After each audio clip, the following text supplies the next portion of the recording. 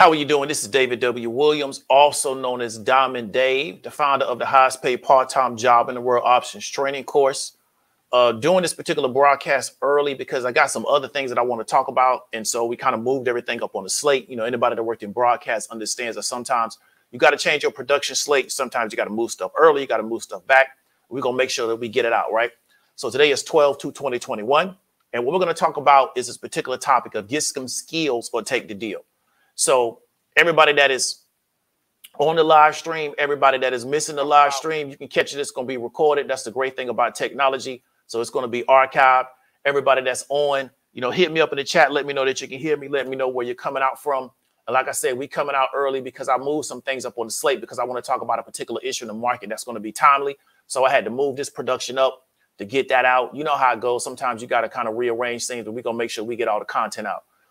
So what we're going to talk about is this reality that we're living in a world, right, to where this economy that we're living in is going to get tougher and tougher for people to survive in. And I'm not saying this to scare you. I'm not saying this to be an alarmist. I'm really trying to get you to understand this. And one of the advantages of being locked into this particular channel is you get a market-based perspective, right? And as a result, you get things earlier than the average person does. And we're going to kind of talk about that. Once you really get into these particular markets, you understand why you start to see how things move faster than the average mainstream person talk about. So what they're going to talk about in the mainstream is these variants, right? What we're talking about in the markets is inflation, economic policy, things of that nature, how those are going to affect the markets, right? Because these are the companies that essentially dominate the United States, not only economically, but also politically. And then there's going to be a lagging effect into the mainstream. So a lot of the issues that the mainstream American is dealing with, nobody's really going to address them until later. And we're going to kind of talk about that with economic policy. So what we're going to see in this particular world in the mainstream is that a lot of people are going to be struggling to try to figure out how to survive in this new economy. Once we get into 2022, a lot of the stimulus money is essentially spent up. It's being used. A lot of people got to go back to the lifestyle that they were living before the pandemic. It's really going to start to be a reality of the kind of world that they're living in. And we're kind of already starting to see that a lot. We're starting to see that right now, but it's going to get even worse. And what we're seeing in this particular economy, and this is, like I said, it's not to be an alarmist, it's not to scare you, is it was like every 10 years, the economy will collapse over the most part, and people have to try to figure out how to build themselves up. What we saw happen in 07, 08, especially dealing with black people, but especially working class black people, is because the housing market collapsed. A lot of black people lost a lot of their wealth. The one thing that they had that essentially was building wealth for them, they lost that. Many of them since 07, 08 have never recovered. Then we go into the pandemic. A lot of people, regardless of their ethnicity or color, they lost a lot of their economic stability, right? So you're dealing with a person that took a big hit in 07, 08. They took another big hit in 2020. And it's me personally, I think that we're going to start seeing downturns in the economy now every 5 years, as opposed to every 10 years. Before that, we was on a 10-year plan. I think now we're going to be on a 5-year plan. So for a lot of people, they haven't recovered from the pandemic.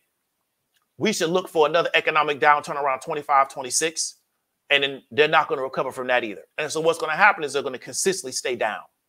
And one of the reasons is because they don't really understand, they don't really understand how to be successful in this new economy in which you got to have specific skills to even have a chance of being arrived. And a lot of what's distracting a lot of people is social media, entertainment, things of that nature, because that's part of their plan, is to keep a lot of people distracted while they move the economy and move the society in the direction that they wanted to be in. And then once it becomes apparent to everybody, it's going to be too late for most people because they're not going to understand what to do. And they're just going to have to take whatever deal is being offered to them. Erica has given a really good analysis of where she thinks the economy is going for working class people. And her analysis is not as dire as my analysis. My analysis is for many people, what they're going to do for a lot of people, especially people that live inside these big cities, is they're going to move you outside of the city in communities. And you're going to essentially live in a planned community outside of the major cities. And over time, they're going to essentially just do a war of attrition against you. And that's how they're going to get rid of you. And nobody's going to be able to see it because nobody's going to be able to figure out what's going on because you're not going to be in the main cities, right? And so as opposed to back in the day where a lot of the poor people in the area was inside the major cities, and they were very visible, and everybody knew what was going on. And people have moved out of the cities. What we're seeing in a lot of the major cities is that people are trying to move back into the city. So what they're doing is they're pushing the poor people out. And I really believe that they're going to have planned communities outside these particular cities. And what they're essentially going to do over time in these planned communities, they're just going to get rid of a lot of people. And one thing about this country is they understand how to fight wars of attrition. They're very long-term wars to eliminate people. They don't happen fast because they got nothing but time. They're in control of everything. So they're not pressed for time. So if it takes them another 50 to 100 years to get rid of certain people that they want to get rid of, they're cool with that because they got nothing but time. And I really think that's what they're headed for. And one of the challenges that a lot of people don't have the skills to survive in this new economy. And let me give you a story of what I'm talking about. So I used to live in Atlanta. A lot of people may know that. If you don't, you know that now. A lot of these people that y'all think are doing it real big because they've been on reality shows, they got real big social media followings. I know these people in real life, especially a lot of the chicks. I know them in real life. And one thing I talked about before is that many of these people are not living the lifestyle that they exhibit on social media. Many of these people will exhibit a certain personality on social media. They on these reality shows. They're getting their hair and their makeup done. They're getting clothes donated to them. They're getting hair and makeup donated to them. They're getting services for this stuff sent to them as part of this particular narrative they're putting around the show. They don't make a lot of money to be on these shows. The only person that makes a lot of money to be in the reality shows is a person that the show's built around. If you just one of the bit players in the show, you really don't make a lot of money. You're doing it for exposure to try to promote your situation. But many of these women don't have the game to learn how to take these reality shows and parlay them into something else. They don't have the game to know how to do that. So they just on the show with a big social media following. And one thing I've observed when I was living in the A is many of these chicks, they living on people's couches. They jumping from house to house to house. They barely making it. They don't have a lot of money in their pocket because they don't have skill sets that are actually marketable in this real economy. They trying to get by just on how they look and the fact that they got a little bit of a fan base. And that doesn't work in this economy anymore because you're not special anymore because you got a few 100,000 people on social media. A lot of people got that. A lot of people on YouTube got a big YouTube following and nobody outside of their YouTube following even knows who they are. They just big on YouTube. YouTube creates this reality that, I got 1 million subs on YouTube like you a star like Tom Brady or something. Nobody knows who you are outside of your 1 million person following on YouTube. And those are just the people that click subscribe. That's not really your core following. But YouTube will give you this impression that these people are big time stars. They're not on the same level of a LeBron James or a Tom Brady. This is levels to stardom in this world. But what social media has done was taking people that's not even B-list people. They've taken D and E and F and G-list people, but because they're very big in their niche, made it seem like they're very big stars. But many of these people don't know how to monetize their audience in a real way. So what happens is you observe a lot of these people are not living the lifestyle that they present on social media, which is why they do a lot of things to make money because they really not making any money by having a big social media thing. And I observed that I knew a chick. She was barely making it. She was living on the fringes, but she had been on reality shows that I would tell you about the name of the show. You'd be like, oh, yeah, I remember that show, right? You may have seen her on certain shows with people that got names in certain sectors, right? What she ended up doing was having a kid from this dude that had already like 5 kids, but he was making a lot of money in music. Without her understanding is that because the way child support works, they only going to take a certain percentage of that guy's salary for child support. So they're only going to take a certain percentage of his total salary for child support. The more children he has, the less money every mother gets. So being baby mother number 6 to a guy that already got 5 kids, there's no money in that. Why? Because the money's already being split amongst the first 5 children. But when you don't have no game about yourself, you don't understand that. But she's still trying to do the social media thing to where I'm trying to parlay social media attention into something that's actually going to make me some money. Why? Because she don't have any skills, right? So we're in an era now where you're going to see a lot of people, right, fall publicly because they have a social media narrative around them. But in reality, right, it's not real. And one of the things you got to understand is that this particular screenshot I got, this is a young woman that's really, really big on social media, right? And unfortunately for her, she's fighting with people over where to stay. But on social media, it looks like everything is really well put together, right? And that's the real world that we're getting ready to go into. A lot of people, male and female, are going to have to take deals just to maintain a basic living situation. Why? Because they don't have any skills. And let's go into some of the reasons why they don't have any skills. And these are the kind of things that they're not talking about on mainstream television. Because like I said, is that the mainstream is going to be late to everything. Because we really focus on the markets here. We study a lot of times what's going on from a macroeconomic standpoint and how that's going to filter into the regular economy. But I want to tell you, and everybody's going to ask me, what's the solution? So let me give you the solution. You need to get skilled in this new economy, or you're going to pay the price. Whatever that skill set is, if you don't do what I'm promoting, you need to figure out. You know, Erica got a lot of people on her platform of all different walks of life that can help you get a skill set. You got to get skilled. Just sitting on social media and looking at what somebody else is doing and being a fan of somebody else, that's not a skill set. You got to get skilled in this new economy, because we're going to talk about the cost of things are going to become a lot more expensive. And even when they offer economic tools to solve some of these problems, it's going to be a lag between the tool and it reaching the mainstream. So you're going to have to deal with whatever you got to deal with until you get to that particular point. Let's go ahead and get into it. So let me go ahead and share my screen out real quick. Let's get these slides out of here, because we're not going to be here long with this one. So first one, right? We're talking about rent prices. So rent prices are soaring in America, right? As Americans flock to get back to the cities, right? And so what we want to show here is nationwide rent prices are up 7.5% this year, 3 times higher than normal. Okay. So then the question is the increase in income comparable to the rise in rent price? Where I left, the city I left out of in Florida, the real estate values are just sky high. It's ridiculous, right? Places that they was trying to charge to make people live in, these places in Florida, man, you got to shoot your way in and shoot your way out to get up in there. And they're charging an arm and a leg. Why? Because there's that much demand. Because what do we see happen? There was a lot of, rent concessions because of the pandemic. Now that we're out of that, they're no longer always offering some of those same concessions. They're raising the rates on the rent. And this is something that Katrina says, she's 100% correct. It's not going to go down, right? It's not going to go down. They're not going to lower these rents for people. It's going to be a very long time before they feel like, there's a surplus of housing inventory, right? Right now we're in a seller's market. And so normally what you see is as housing goes up, rents usually start to follow that. And what we're also going to see is that it's going to be more expensive for somebody to buy a house, but it's also going to be more expensive for them to rent. This is why you got to get some type of skills. You can't put your head in the sand and think this is going to go away, because it's going to be more and more difficult. And what I think you're going to see is a lot more communal living. I think people are finally going to be forced to in America. This is something that a lot of immigrants do. They're finally going to be forced to start living with either members of their family or living with other people, right? We're going to see this where, everybody's going to have a room in a house and they all just going to pay the rent. Some people call it house hacking, but I think that's going to be reality as opposed to 1 or 2 people living in the whole situation by themselves. Why?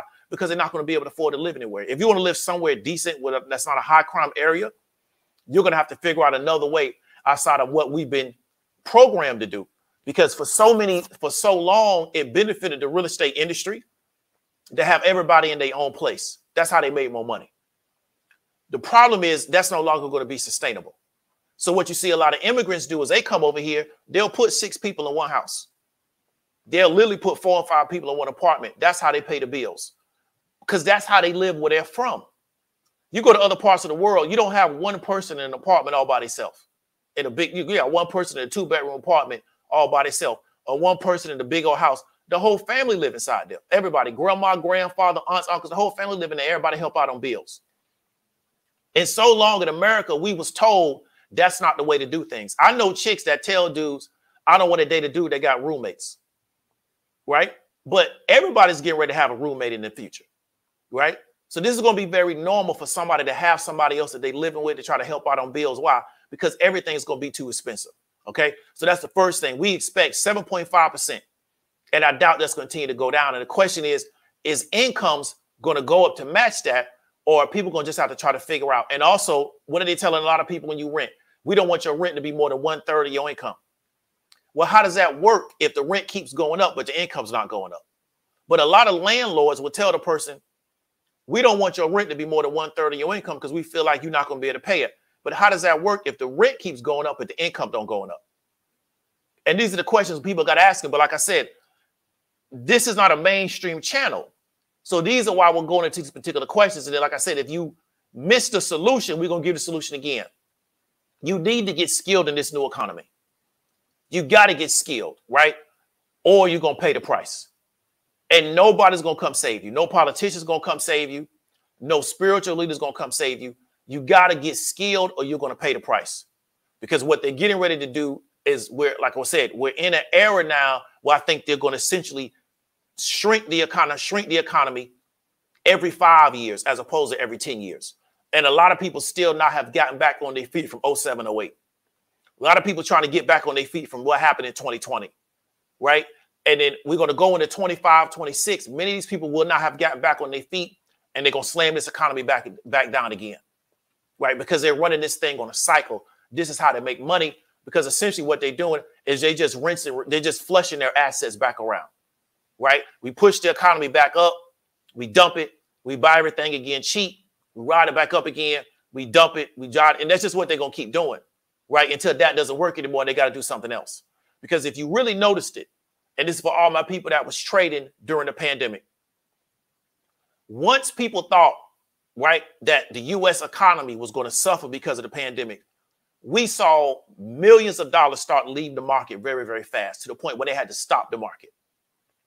That shows you that a lot of people really don't have confidence in this market. And that's going to miss a lot of people, right? Because a lot of people, the average American didn't witness this. I witnessed, right, the S&P selling off every day to the point to where they literally had to stop the stock market and say, we're not going to let you do any stock market activity. And I didn't even know they could do that, but I found out that they can do that, right? It's called a circuit breaker. Well, why do they have to do that? Because they was pulling all the money out of the market, because they didn't have any confidence in this particular economy, right? So to keep the confidence, they had to, one, say, you can't pull your money out of the market, which I didn't know they could do, but they can. Then three, they had to come in with liquidity to help people get their confidence back into this particular market. So the top people in this particular economy that are traders, hedge funds people, they know that we're in a very precarious situation from an economic standpoint, right? And they're prepared for it. So they know that this situation is really what's spinning a whole bunch of plates. It's a very precarious situation. The average American doesn't even understand that this type of stuff goes on, because they worried about, you know, this, that, and the third, that they're being programmed to by these particular news outlets. But this is really what's going on behind the scenes. Now let's go into current U.S. inflation, because I want to show you this, right? And today, Yellen just said that they're going to stop using the word transitory for inflation, right? So understand the language that they're going to stop using. They're going to stop using the word transitory, which means it's no longer transitory. So we got inflation, United States inflation rates, 2011 to 2012. What are we seeing? A big spike, right? 2.3 in 2019, 1.4 in 2020 is now at 6.2, right? 6.2 inflation rate. And that's conservative, in my opinion. We on the last video, we talked about what the CPI number was. So the annual inflation rate for the United States is 6.2 for the 12 months ended 2021, the highest since November 1990, and after rising 5.4 previously. Okay, so the inflation rate is going up. They're not telling you that we no longer are going to use the term transitory in regards to inflation. So now inflation is a real thing. The question is now, how do we address this particular issue? Okay, now what I want to show you is something else. Like I said, we ain't going to be here long because we've talked about this a lot. So we're not really putting no new information on the table. It's just, you just got to decide what you're going to do with the information. So what is the core inflation rate? This is what I want you to understand, and how this particular number is calculated, because we start talking about market baskets. We kind of always want to know what's in the basket, right? One of the things that they do, and we talked about, the core inflation rate for October 2021 was 4.6. That means the prices of everything except food and energy have risen by 4.6% since October 2021. The core rate excludes food and energy prices because they vary too much from month to month. Now, why do they exclude food and energy? Because they're commodities. So they trade food and energy. You know, we trade wheat, we trade we trade wheat, we trade corn, we trade coffee. I think we trade sugar. We trade these as commodities. We know we trade oil as a commodity. So as a result, because these are traded as commodities, they don't include this in inflation. But what do we understand in real life? As a consumer, two of your biggest costs are going to be what? Food and energy. Your other biggest costs are going to be lodging. But two of your biggest costs are going to be food and energy. Why? Because If food goes up, it costs you more money to eat. If the price of gas goes up, it costs you more money to eat. Why? Because it costs more to get the food to you. So one thing we know, and I tell people, you start to understand the market works. You see the gas price going up, you should expect food to go up. If we see the gas price go up and it stays up, the gas price stays elevated, in the next 2 weeks, we should expect food to go up. This is why Biden said that he was going to release the strategic reserve. Then he also wants OPEC to increase production because he doesn't want gas price to go up. Because if gas price goes up, food is going to go up. And we already got inflation. So people got to understand is that they don't include energy and food in the core inflation rate, even though those are two things that are definitely affected by inflation. Because what? You got to eat and you got to use gas to travel. And your food is brought to you using gas. Most of your food is brought to you using some type of freight, some type of truck. So if that price goes up, your food cost goes up, right? Which means that you now have less money to spend on other things because of food. Your next biggest cost is probably going to be your housing. So you got to understand is that they're omitting certain things for you to really get the true understanding of inflation. But if you go to the store, you can see in the store, it's costing me more to buy the same amount of food it cost me to buy 6 months ago. You feel me? The question is your income going up in comparison to what you're paying for food? So most people don't track their food budget. I do. I track my food budget. How much did I pay for food this month? And you want to see, are you eating a pretty much the same amount of food, but you find out that your food budget is starting to go up? Then for all my traders that understand this, if the cost of food, the cost of inflation, the cost of gas goes up, that can affect restaurants. Why? Because they now got to raise their prices, which now could mean that they lose some of their clientele or their customers substitute to go to another food place. This is one of the reasons why I don't eat out. Why don't I eat out? Because food costs have gone up so much over the past 10, 15, 20 years that to keep serving food at that lower price, what do? They cheapen the ingredients.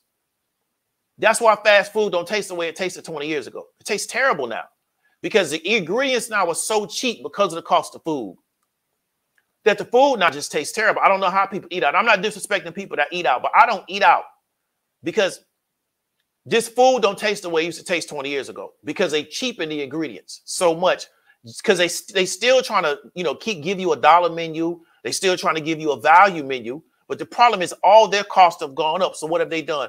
They cheapen their ingredients because the cost of business goes up every year. So what do? We get cheaper ingredients, right? And so that's one of the reasons why I don't eat out like I used to. When I was a youngster growing up, I used to eat out all the time. But I noticed over time, the food starts to taste different. I had a Pizza Hut pizza years ago. Pizza tasted terrible. Had another pizza from Domino's. Pizza tasted terrible. When I was a youngster, these pizzas were actually decent pizzas. But they've changed their costs. If you eat a Pizza Hut pizza, no disrespect to their corporation, they do what they do. That cheese don't even taste right. Because they're using the cheapest cheese they can get. They're using the cheapest tomato paste they can get. They're using the cheapest dough they can get. They're using everything is super, super cheap. Why? Because we got to try to figure out how to offset inflation and rising food costs to keep selling this particular pan pizza to you at a certain price because we can't jump the price of the pan pizza by 30%, else nobody going to come up in here. So that's what you got to understand, for my traders to understand if this particular prices on food and keep going up, it's going to have an effect on these particular quick service establishments just trying to serve an audience that don't want to pay a lot of money for food. Okay, let's go ahead and go to the next one. Like I say, we ain't going to be here long. The next one is inflation is wiping out wage increases. This is what we want to talk about. Income is up, but prices are eating into those gains. Okay, hourly earnings are up 5% on the year. But inflation is wiping out those gains when adjusted for the cost of rising prices. Or earnings are really down 1% on the year. And you can see this. So these are the earnings, right? This is adjusted for inflation. So what do we end up with? Negative 1.1%, but 5.1%, right? So the problem is that you get what we've done now because, so many people decided to not work because of the pandemic. They had to raise wages to get people on the job. The problem is inflation is going up. So even though you're making more money to work now, it costs more to live.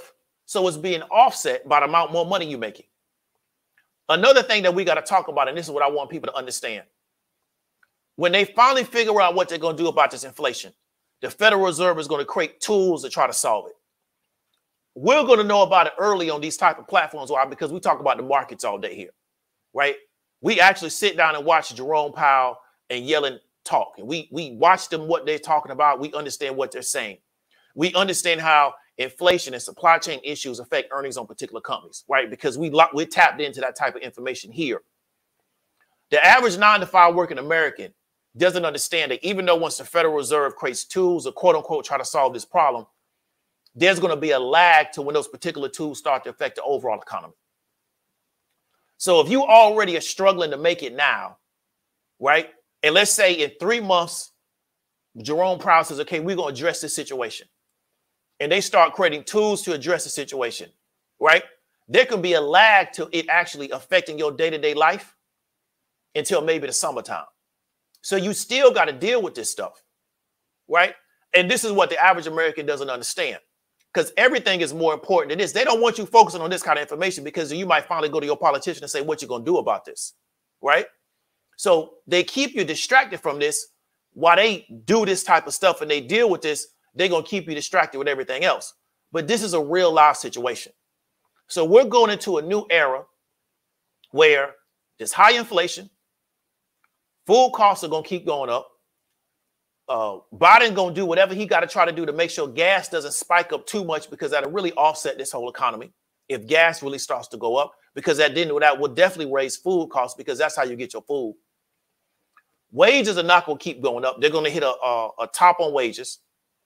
And the average American is going to get crushed in the middle. And no politician is going to solve this problem. You got to figure out how to solve this problem on your own.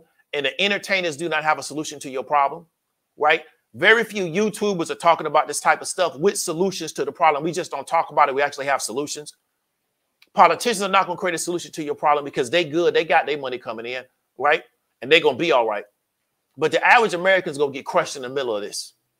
And so this is what I want people to understand. You got to get some skills and you got to learn how to pay the bills. You got to get some skills or you're going to have to take whatever deal that somebody's offering you. So if you're a chick and you got to live with some dude just to pay your bills, you got to take that. If you want to do the independent thing, that's cool. You got to work wherever you need to work to pay your bills. So if you like that one woman that I did a video about 6 months ago, where she was trying to go into management at that particular quick serve restaurant, and that dude was talking to her like she was stupid, but she had to deal with that because she wanted to go into management because she don't have nobody looking out for her. Do what you got to do, right? If you a dude and you got to live with somebody that you may not necessarily like, but you can't pay your bills because you don't have the skills to make enough money, you got to just do what you got to do, because that's the world we're getting ready to go into. And this is going to hurt people that really don't have strong families. It's going to hurt people that don't know how to build good relationships with other people, because it's going to be very difficult in this new economy to do everything by yourself, right?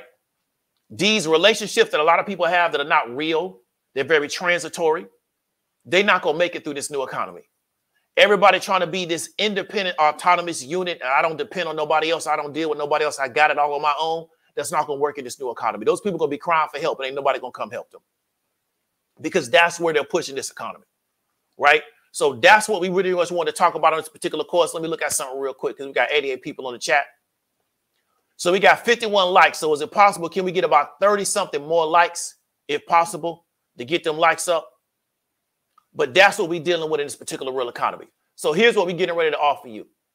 If you're one of these people, you're tired of having a cap on your income, like we talked about before, Jerome Powell and Yellen, they're going to solve this inflation problem when they get around to it, right? They're not going to solve it on your schedule. They're going to solve it on their schedule, okay? If you have an issue with the fact that you're not bringing in enough money, if you have an issue with the fact that to make the money you got to make, you got to take all the time away from your family, we believe we have a solution to you. It's called www.thehodgepay.online. What we do is we figured out how to solve some of these problems via options trading, right? And we've been successful in this particular area, and we have a track record of success for people that want to apply themselves and put the work in.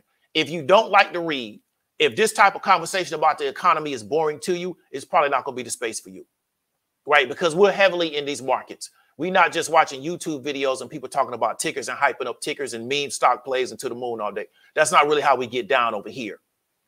But if you want a solution to these particular problems, we've been able to figure out how to create a solution for some of these problems. And the people that apply themselves in this particular area are successful, right? So that's the particular website. We still having the Black Friday sale. But even if you don't take me up on my offers. I want to encourage you to do something about the situation. Nobody's coming to save you, right? And in fact, the fact that you're going to be non-competitive in this space is going to make it easier on their family, right? And I think a lot of us don't understand this. The more people that we can make non-competitive in this economy, the easier it's going to be on a lot of other people. They don't have a desire to develop people to make them more competitive. I do. But they don't, that's not their vision of the world. Their vision of the world is try to make as many non-competitive people as possible. Not to make as many competitive people as possible, because they believe that a rising tide going to raise all the boats. A lot of these people don't believe in that. They'll rather float in zero for the water, but as long as they got the only person that got a boat, they cool with that. That's how these people think. Okay? You really got to understand the psychology of the people that you're dealing with.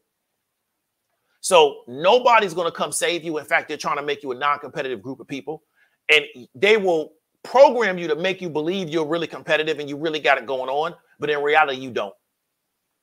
In reality, you don't. And all the economic data is telling you that. We've gone over the BLS data before. That's telling you that you don't have the amount of money that you think you have. You can lie on this internet, but you're really not making the kind of money that you think you're making. Okay. And I'm here to tell you, if you could get around me long enough, I would show you that the kind of money that you think is money is not no real money. Not in this economy. It's not. We don't live in a country in Africa where people making $200 a year. We don't live in one of these, Caribbean countries where people is barely making $300 a year.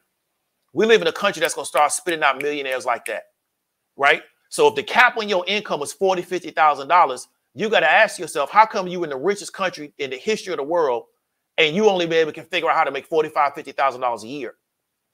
And a lot of times that's irregardless of your formalized education. A lot of people formalized educations can't figure out how to get on the $50,000 mark, right? So we're not having these particular type of conversations. So that's why on this platform, we don't do a whole lot of laughing, joking, and tripping. We're not doing a whole lot of gossip stuff. What you will not be able to say tapped into this platform is nobody did tell you where this game was going. Because this is where this thing is going. And we have solutions. We're not just trying to do scare them business. We actually have solutions. If I could, can we get them likes up? I appreciate getting them likes up. All you got to do is click the little like button and, and you're good to go. So we got any questions before we get up on out of here, man? Because like I said, I'm going to get ready to roll into this next video.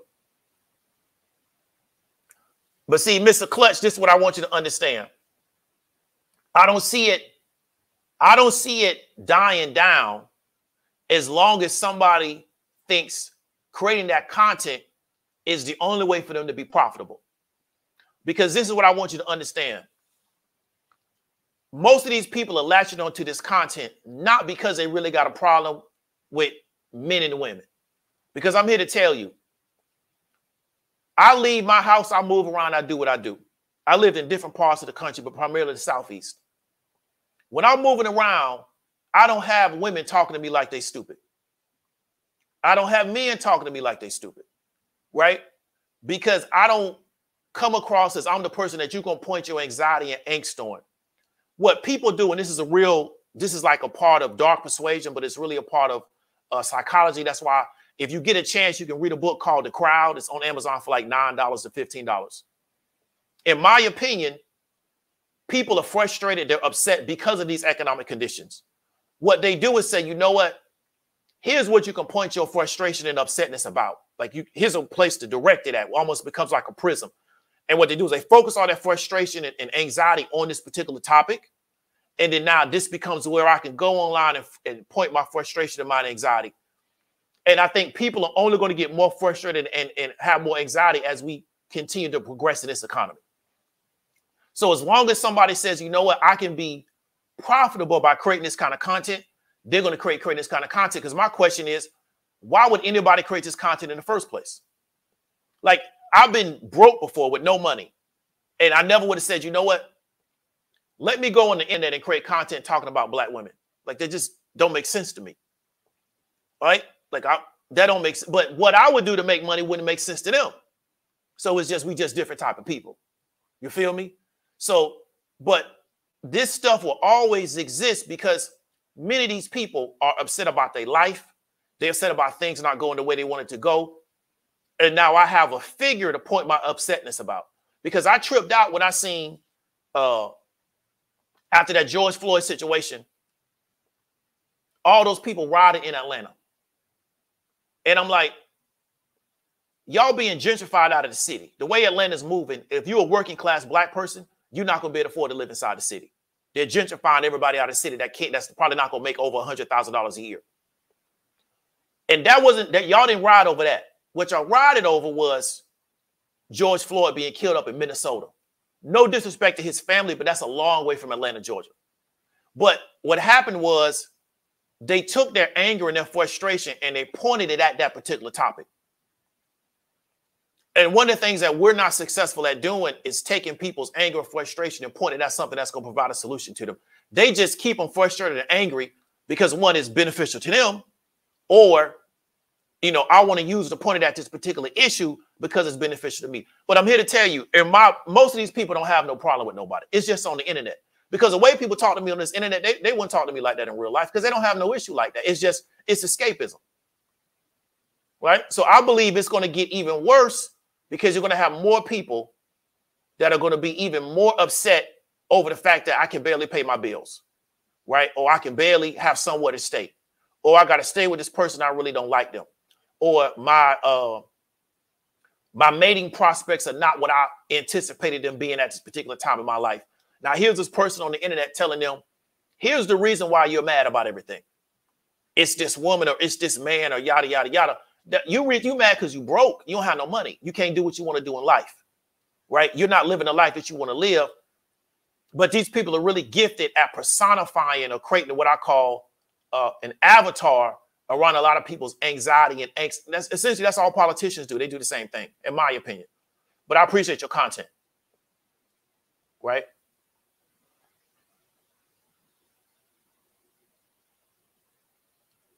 Yeah, definitely. And I feel you. You know, there's a lot of really good content on this YouTube, but because most people don't really want to solve their problem because they don't want to do the work it's going to take to solve their problem, and they don't want to own their problem. Right? And we're going to talk about that on Saturday. We're going to really get into that. That's why because I was going to do this video on Saturday, but I moved it up because we're going to talk about something on Saturday. Because what I don't do is I don't play to people's mediocrity. Right? We're not going to excuse it because I don't want you to excuse mine. We got to hold each other to a standard of performance, each other. That's going to raise everybody up. I'm not talking about this black excellence platitude. I'm not going to play to your mediocrity. I don't care how much money. I know marketing better than most of these people that's on the internet.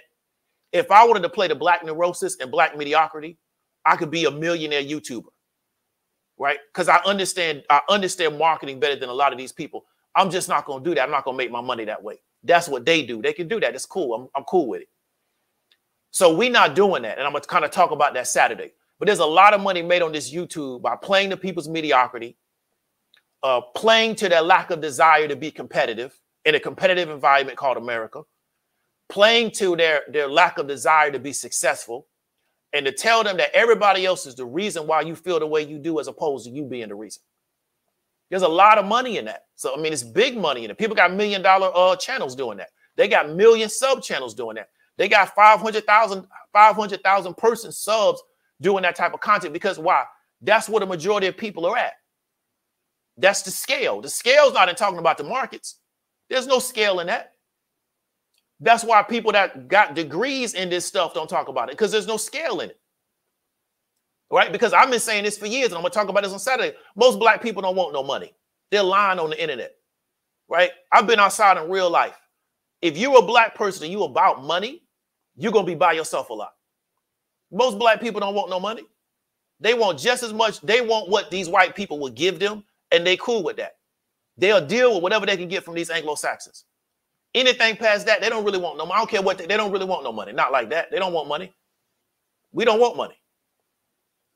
I'm 100% convinced we don't want no money. The majority of us don't. So if you're a black person, you really about having money, you could be by yourself a lot because most black people don't want no money. They cool whatever they can get. Definitely.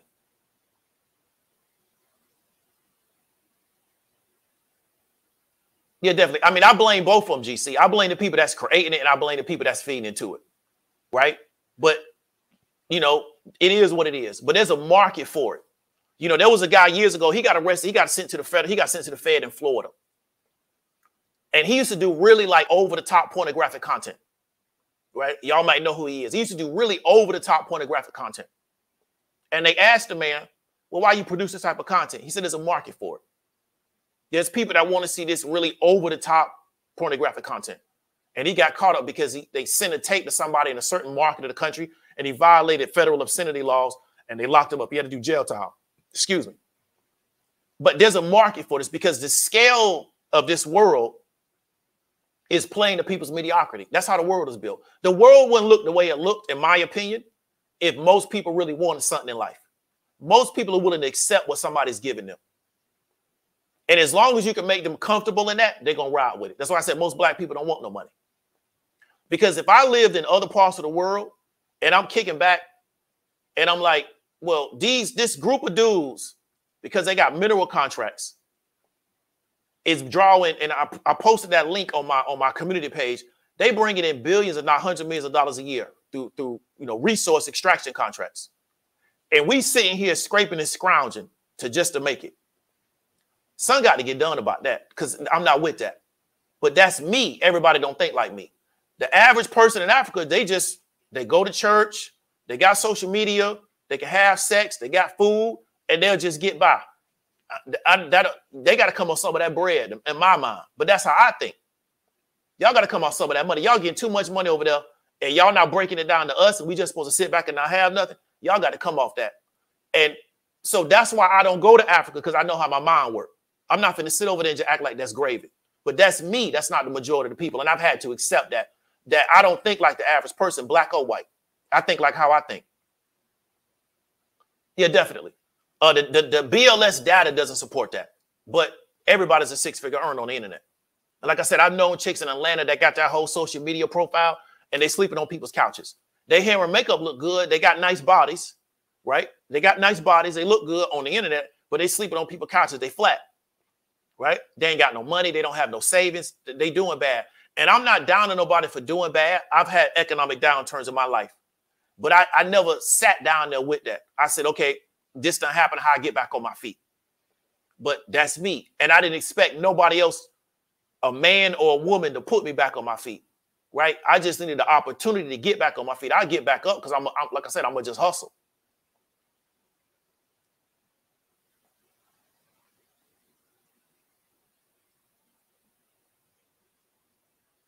Yeah, but that's the thing, Clutch. Real life is real life. You know what I'm saying? So when I'm moving around and running my errands and doing what I got to do, I don't have people talking to me like I'm stupid. I just have people real aggressive with me on the internet. And I'm like, well, that's why I don't buy into it and I don't engage in it, because it's not real to me. You know what I'm saying? It's internet stuff. I'm not doing the metaverse with y'all. Like in this YouTube metaverse, these people is gangsters and they gangbangers and they killers and they alphas and all. They not that in real life. I know that and they know that, so I don't entertain it. But if that's what they want to do, that's what they want to do. That's their marketing and cool. I'm cool with it. But I'm not going to participate in that. You know what I'm saying? And so that's the thing, is that I know another brother when he told me most black women don't like him. Right? I think he tripping, but that's his personal opinion. But black women in real life ain't dissing this dude. He worked with black women in real life.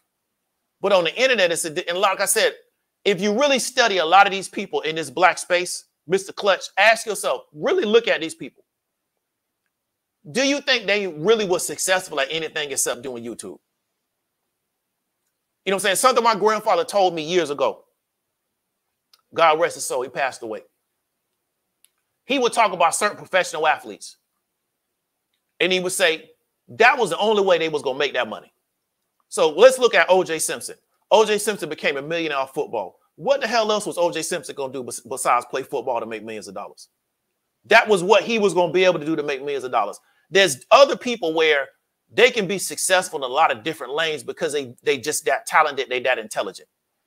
A lot of these people on YouTube, no disrespect to them, but the only way they ever was going to make some money was off YouTube. You feel me? So have at it. So they now have to keep staying in this lane because they're not going to be able to say, well, you know what? I can take this and go start a business. This is all they're going to be able to do. So they got to keep coming back to it. Even when a lot of their fame fall off, you see, they don't quit and be like, man, I'm just going to go do real estate. What else they going to do? Then the other part is they addicted to the attention because they never got this much attention in their life. Imagine being a nobody in the real world. Nobody caring about you. You never really being that guy or that girl. And then now you can jump on YouTube and you got 10,000 people on the live stream. Or you got 3,000 people on the live stream. Or you got a sub count of 5. You know, that can be really a boost to your ego and make you feel important, because in the real world, nobody knows who the hell you are. And I can tell that's what's going on with a lot of these people just by the way they carry themselves. Nobody don't give a damn about these folks in the real world. They big on YouTube though. And I'm cool with that, because the internet's created these opportunities for these people. I'm not mad at them to get their money. But I know what's going on, man, because it is what it is. Definitely crime about to go through the roof. I think Erica's doing a show, I think later this month, on the national crime statistics are going down, but in certain markets they're going up. I'm gonna see, maybe can I jump on that show if possible to talk about that, because it's definitely gonna get worse, especially in certain markets. Crime about to get real stupid. And they're doing that because they want to keep pushing the gentrification in certain markets. So they need crime to go up to get everybody out of there.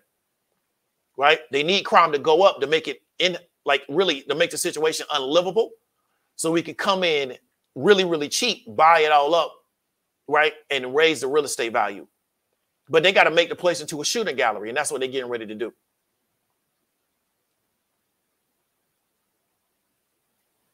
Yeah, I believe you. I believe you, Jay-Way. I talked about before, a lot of people moving to like Lancaster, places like that, because they can't afford to live in LA. And, you know, a dude told me to move to California. I was like, I don't know how you even afford to live in California. The cost of living out there, you got to be crazy. He's like, you're going to make more money. But I was like, if I don't make more money, I'm going to fall flat. You know, because the cost of living there is just, when I look at what people are paying for housing in Cali, you know, to me, I don't know how you live out there if you're not clearing $10,000 to $15,000 a month. I don't know how you do it. I don't even understand how you do it. If you're not making 10 to 15 grand a month, profit, I don't know how you live in California and live in a halfway decent place. If I want to live in a bad area, I'll move to Miami. And I wouldn't even have to move across the country. Facts. Yeah, definitely.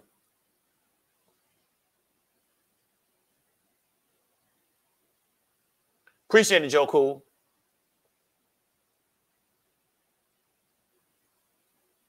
Yeah, but that's them.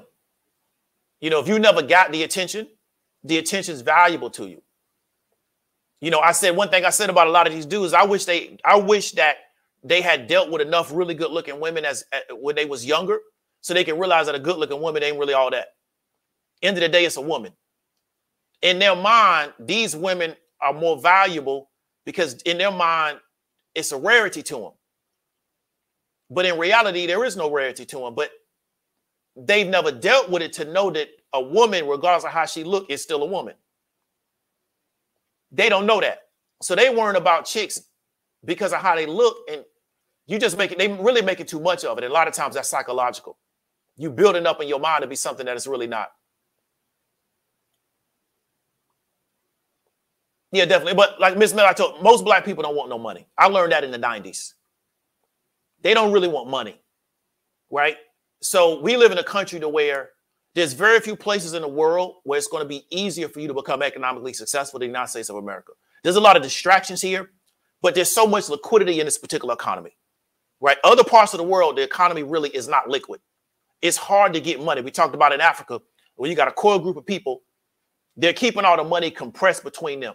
Now you get brothers like Tone Talks, he talks about wealth accumulation and wealth calcification. He's 100% correct. But the wealth calcification in the United States is not even close to what you see in Africa. In Africa, if you're not born rich, the ability for you to become successful is almost zero. Unless you can figure out, and this is why you take over the country or something of that nature, that's the only way you're going to really get some money. It's almost impossible for you to work your way. Same thing in places of Central and South America because of the way in which they've locked capital amongst like 10 people. Most black people, irregardless of that, don't want no money. Right? They just don't want it. They cool without having it, right? They cool with doing without. And that's really how the majority of the world conducts themselves, right? They'll figure out a way to go without stuff because they don't want to compete for it. Now, people can argue that we shouldn't be competing for this stuff. That's an argument. But as of right now that you got to compete for it, you got to produce people that's willing to go compete for it. or you're just not going to get it. You got to go without. And then you normalize going without.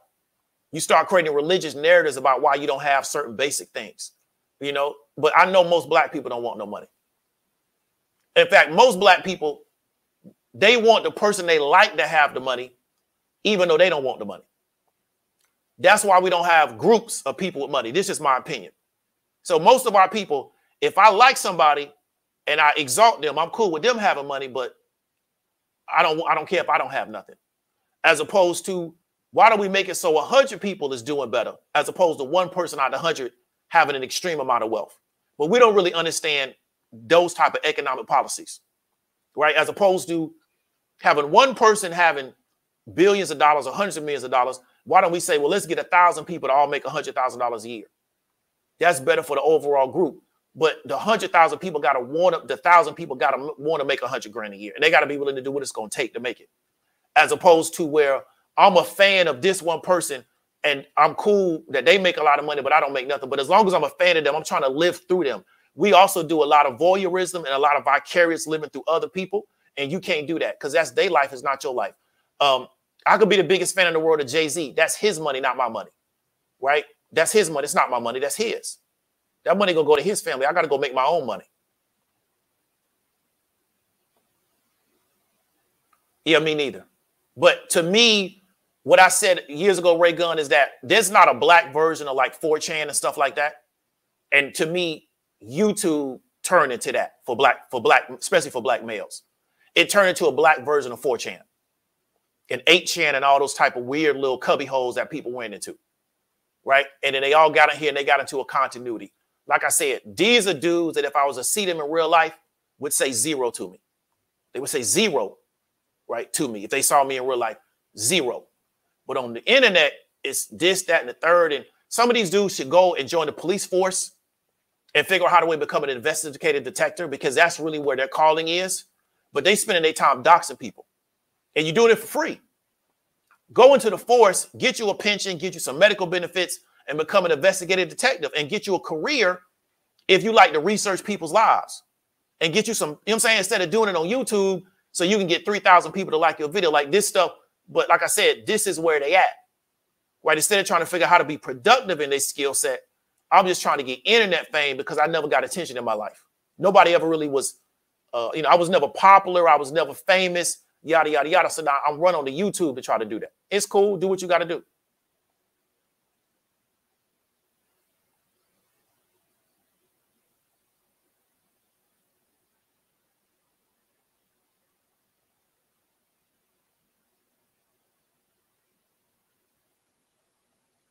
Definitely. Because Geechee Dan, if you go back long enough, it's a guy out here, peace to Gregory Shavers, today his birthday. And I was talking to him about if you go back far enough, Detroit at one time was almost like New York. It was almost like New York City. So back right after the war, when you started having a lot of that government policy that increased a lot of programs for veterans, primarily was white men, because my grandfathers and grandmother, they didn't get access to any of those GI Bills, even though they was World War II veterans. They started creating a lot of programs for essentially white veterans to have upward mobility in their society. Detroit, because of the housing, not the housing market, but the auto industry, was almost like New York City. And Detroit pretty much was a white city. So was Flint. Flint is a suburb of Detroit. Over time, white people started moving out, black people started to move in. You 100% right. They trying to clear all that area out. I know a guy from Detroit. I told him that when they redo Detroit, Detroit is going to go back to being a white city. Because that's what Detroit was 50, 60 years ago. It was a white city, it wasn't a black city. By the time they started letting black people into Detroit, Detroit economically was already declining, right? Because, you know, organized labor is one of the reasons why that auto industry was so strong. And they kind of got beat down really late 60s, early 70s, but you didn't really see the effect of that till the late 70s, early 80s. It was still jobs there. But if you was to go back in the time machine, you could go to Detroit in the late 40s, early 50s. Detroit was one of the best cities in the world to live in. I mean, everything was there. It was moving super fast because there was so much money in that particular economy. And same thing with Flint. That's a suburb of Detroit. But Flint was not always a black city.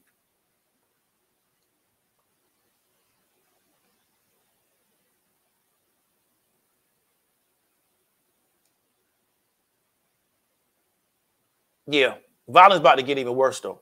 I mean, it's about to get stupid out here. You know what I'm saying? It's about to get dumb. I was gonna try to bring a guy in here for self-defense, but he chilling. But yeah, violence about to get stupid out here in certain markets. It's about to get stupid because people not gonna have nothing. They ain't gonna have nothing. It's gonna be so expensive to live. Because violence in other parts of the world is crazy. You know, you look at Mexico, they've essentially segmented that whole country into cartel groups. And these guys running through the city just knocking people off, and ain't nothing nobody can do about it because they got all the guns. Like, you're going to start seeing a lot more of that inside the United States. And I'm not an alarmist. I don't do that. But there's already cartel activity inside the United States. It's in Chicago. But these political pundits and political entertainers presented it as black violence. It's not black violence. It's cartel violence. But we can't say that because we were trying to create a narrative around Obama. And many of them ain't going to say nothing about the cartels because they worried about the cartels doing something to them, which is why Trump talked about Chapo, and he had to clean that up when his people finally told him who Chapo really was in real life, not on the internet, who this dude really was in real life and what he commands in real life, even though he may be incarcerated. You see, Trump had to clean that up. So there's a lot of cartel violence going on in Chicago. In fact, the area of Chicago that has the most violence is not a black area. But the narrative they created around Chicago to try to make Obama look bad, well, this is black violence. It was cartel violence. And you're going to start seeing more of that inside this country because what the cartels have done in Mexico is they've totally destabilized that particular scenario, right? They've destabilized that whole country, split that thing into different factions, and they just do what they want to do. Because what is the Mexican government going to do about it? They're inefficient, they're ineffective. And you're going to see a lot more of that inside of America because of the low-end economy. You're going to see a lot of cartel violence. And if you want to get a heads up of what it looks like, study the narco wars in Colombia in the 90s. Study those narco wars, because I tell people the Civil War in America is not going to be conventional. It's not going to be tanks and planes and all that stuff. So a lot of our conventional soldiers, they can't wrap their head around it. The cartel wars is Mr. Clutch. We found out that Mr. Clutch is working with the government, and we go kill his whole family. We don't ever get to Mr. Clutch. We just go kill his family. That's the cartel wars, right? To let everybody know if you work with the government, your family is going to pay the price of it. So then what do? You scare people out of working with government. So then what? The cartel's not able to take more territory and exert more control over the particular land. That's what's coming. But instead of these people telling people, well, you know what we see going on in Chicago is really cartel activity. They just talk about the numbers, but don't want to talk about what's really causing it. That's cartel activity. Google the Flores brothers and Google who they got their dope from. They now are, they turned DEA informant, but who was they getting their dope from? Then Google where the Flores brothers are from. Where are they from?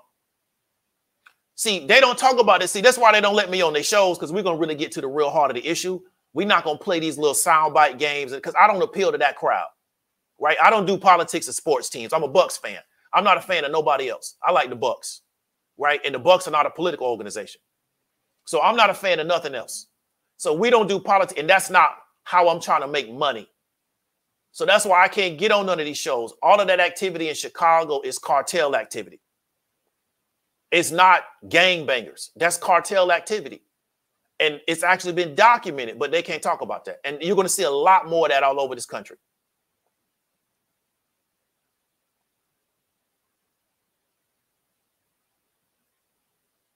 Facts. It don't help you. And the problem is we're supposed to live through them. And Mr. Evan, I want to tell you is that we don't talk about dudes out of New York City like Reginald Lewis. We've made the black celebrity the standard of success. No disrespect to Jay-Z. I respect Jay-Z because his daughter's never going to have to work. In fact, his grandkids never going to have to work. They never going to have to work. So I respect him for that. He's made sure that his grandkids never going to have to work a day in their life. But we made entertainers the standard of black economic success, and we ignore the black business people that have figured out how to do it at a very high level. Guys like Reginald Lewis out of New York City. Nobody talks about this guy. Jay-Z, no disrespect to him because he's been successful, but his success came out of music. Reginald Lewis was never an entertainer. He was never a pastor, and he was never an academic. And we keep black people spinning around those three categories. You got to either be an academic / intellectual, you got to be a pastor, or you got to be an entertainer. That's how you're going to be accepted by the society. Then they position you in what lane? The conservative lane, the liberal lane, yada, yada, yada. They figure out what lane they're going to position you. But you'll see conservative commenters also trying to be pastors at the same time, right? Or conservative intellectuals or liberal intellectuals also trying to be entertainers. I'm a liberal intellectual, but I'm going to make a rap album. Why? Why you want to make a rap album? Because I got to go into the entertainment lane now, because that's the 3 lanes, right? I'm a conservative intellectual, then I got to try to do a rap album too. So this is the type of stuff, because they created these lanes for us and everybody got to try to figure out how to fit in one. So if you don't fit in one of them lanes, they don't have a place for you, because you got to either be a pastor, an intellectual, or an entertainer. And that's why, to me, why we get a lot of this stuff. Facts. You're going to see it even more.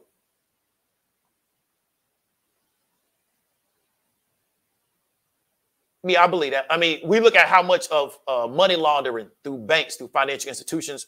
I did a community post about the Jersey banks, a lot of these banks in the Cayman Islands and stuff of that nature. They're laundering cartel money, right? A big part of the banking system is money laundering for cartels, right? So if they doing that, I guarantee they got politicians on payroll.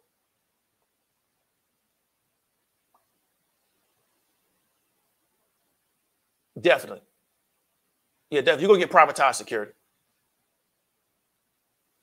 Facts. A lot of people don't know that, though.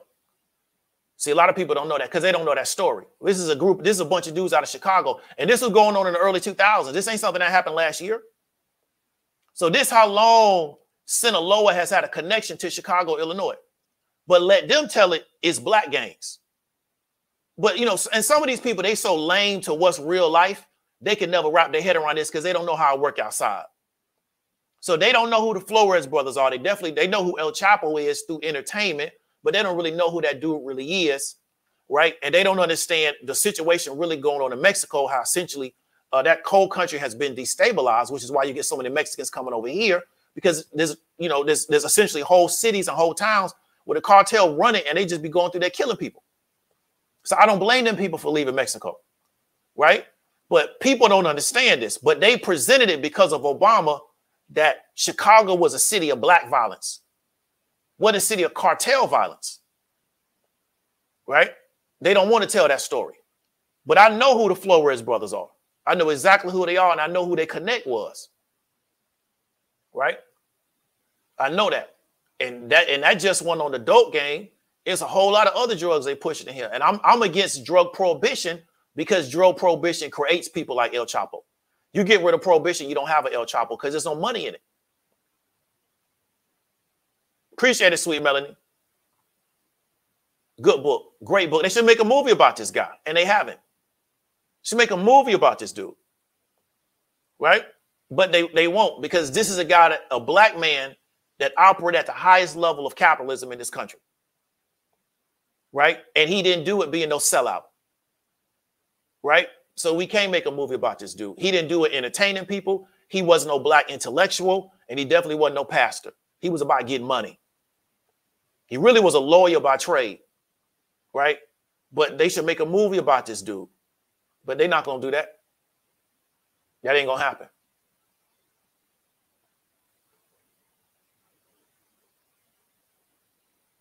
Definitely Don Peoples.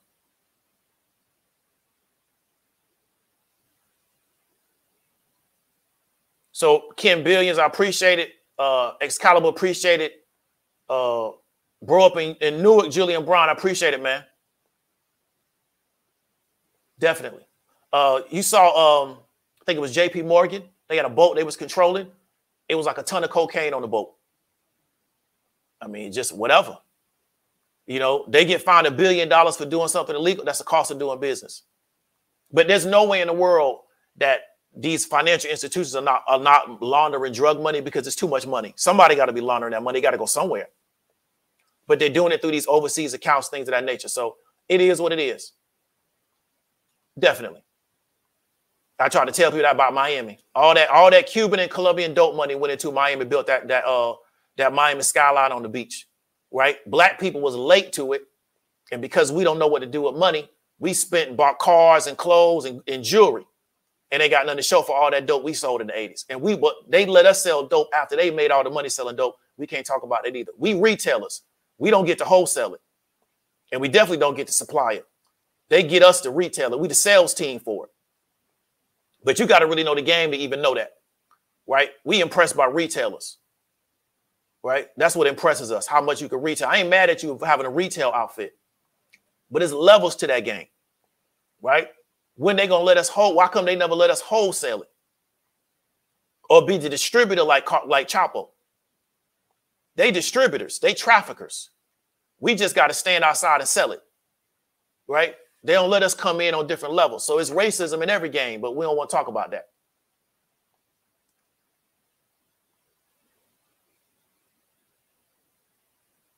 Yeah, definitely. Or, you know, they'll do something to you. Appreciate it, Dre. I appreciate it, man. Yeah, I told people before that Goldman Sachs will sell you a product, and as soon as you buy it, they trade against it. Just like with those mortgage-backed securities, once a lot of, and I told people this with, I told people to watch, I told all my traders to watch margin call. With those mortgage-backed securities or MBSs, well, once they realized that they were too rich to be on the portfolio, they sold them and then traded against them. So what Goldman did was sold their MBSs and then created default swaps to trade against the MBS that they knew was going to really fall off because they knew it was risky, right? But it's you know, it's making money. It's all about making money. So you find them $100 million. Come on, man. You talking about an outfit that does billions of dollars a quarter. That 100 million ain't no money to them. That's money to us because we don't know what money is, right? So we, you know, I'm going to talk about dudes talking about 1,000 a day trading. To them, that's 1,000 a day.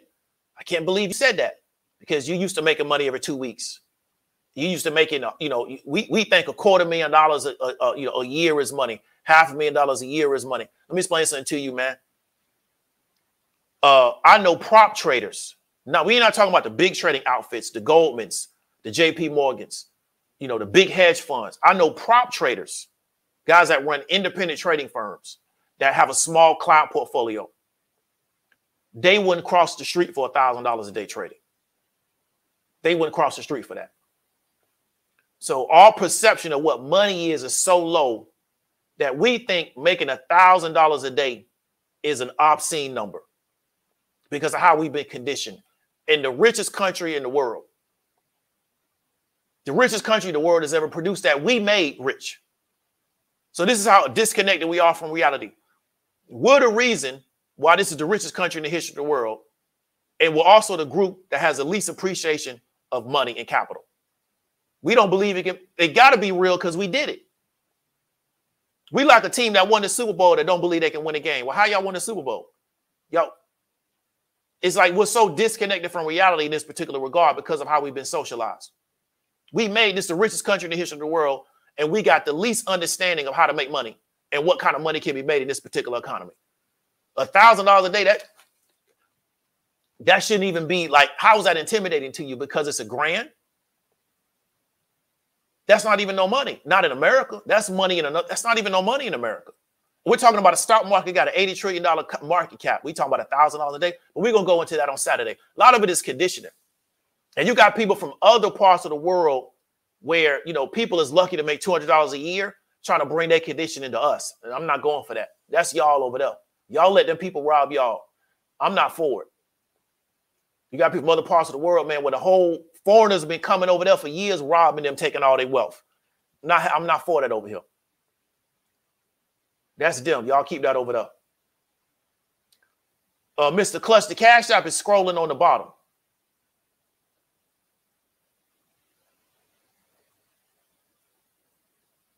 Definitely.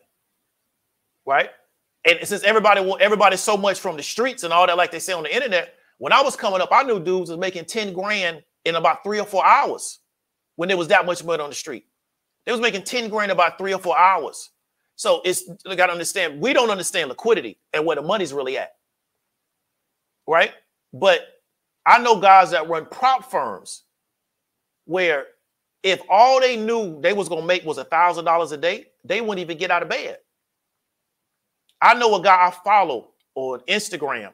He runs a prop firm in Puerto Rico. He lost $50,000 last month. That's how much he lost. He lost that. Still trading. He'll have another month, he'll make $250,000 profit, right?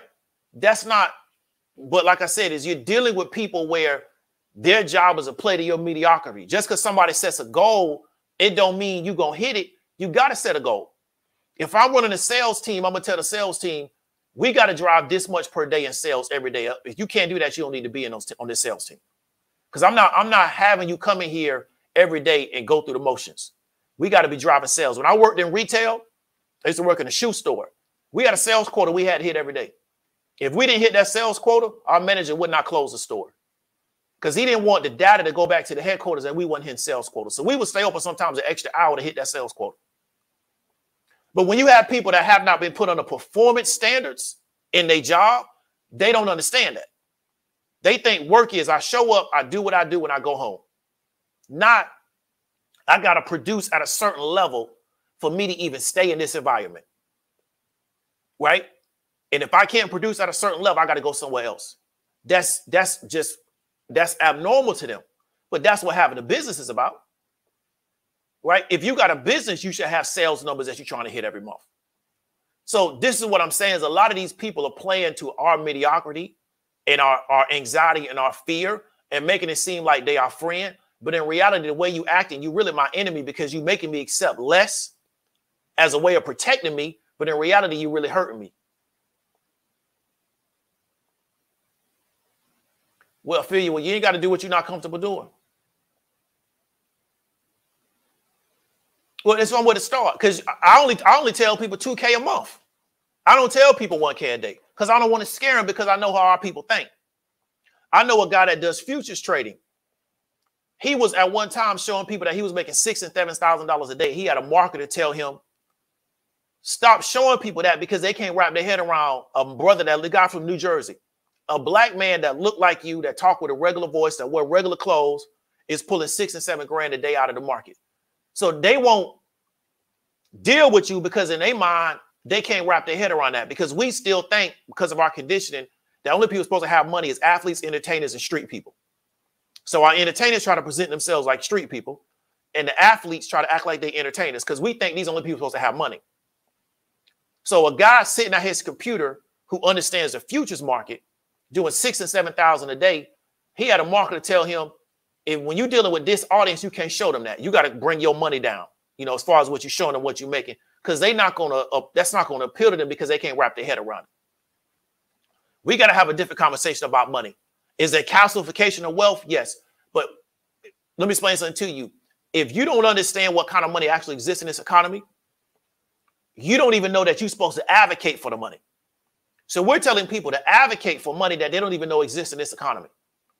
So they don't believe it even exists. So their attitude is, why should I advocate for it? I don't believe it exists. We know it exists because Biden just gave a group of people a gang of money.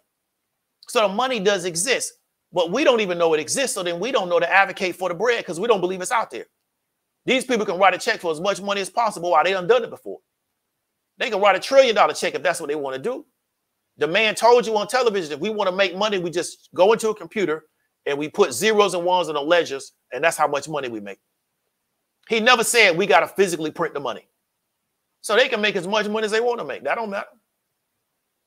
We've been constrained by stuff that's not even a constraint.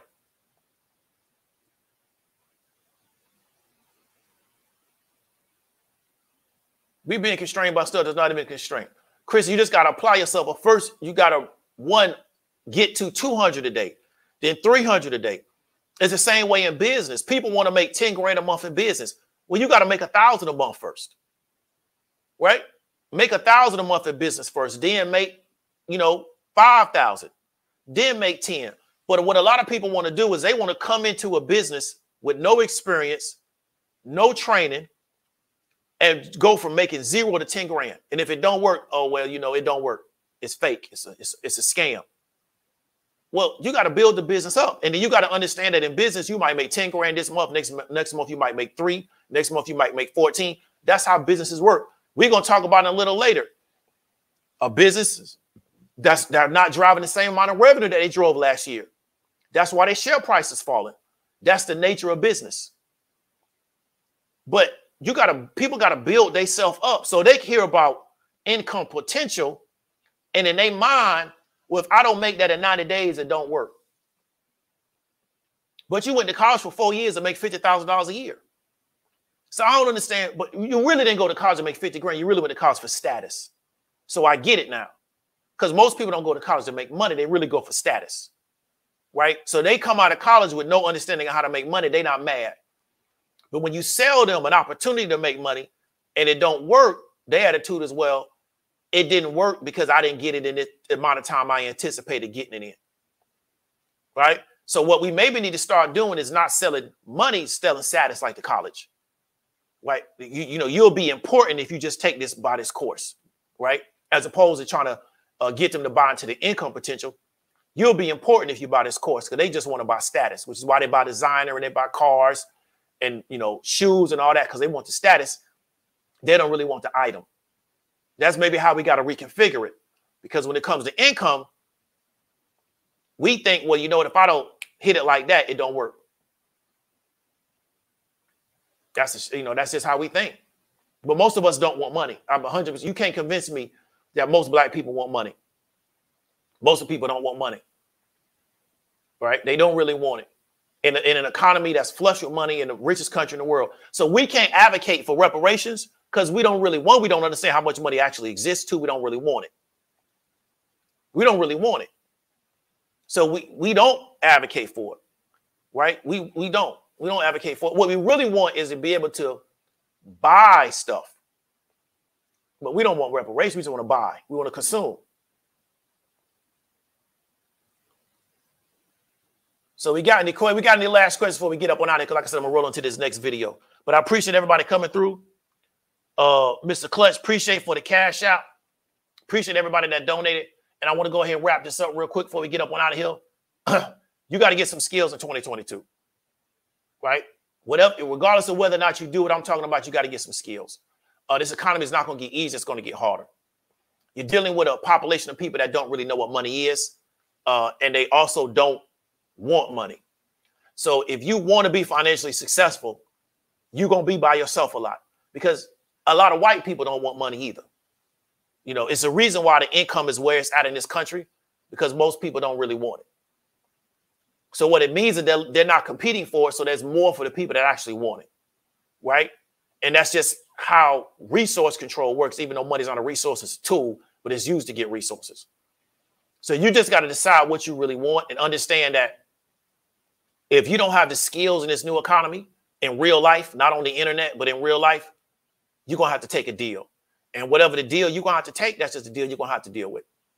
All of this, you a standalone autonomous unit. You so independent. You do everything by yourself.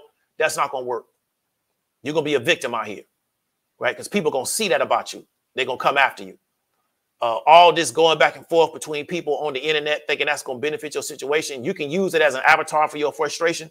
But as this economy starts to go down and things get tougher and tougher on you, you know, it's going to be tough on you, you know, but if that's what you invested in, I hope you get a return on that. So I appreciate everybody coming through. Don't want to ramble. We at 118. This is David W. Williams, also known as Diamond Dave. Talk to you later.